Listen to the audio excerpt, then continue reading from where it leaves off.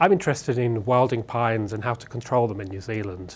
Wilding pines are pines which have escaped from plantations or from shelter belts and now are established in the environment, and they're a real threat to natural bush, conservation lands and agriculture. It's a particular problem in the South Island where several 100,000 hectares are actually covered to some extent by wilding pines, and in some areas there's a very dense cover, whole forests of wilding pines exist. We're using genetic engineering to actually try and make trees which are sterile, and so when you plant them into the forest they won't generate new trees. So you can grow the trees for wood or timber or a biorefinery, but they won't actually spread, so they'll eliminate generation of wilding pines. We're actually going to look for genes which are essential for the reproductive process. We're actually going to edit those genes so that they don't work anymore, and by doing that the trees aren't able to reproduce, so they won't be producing either pollen or seed. We've got some good preliminary results, but now we need to go out to test in the field,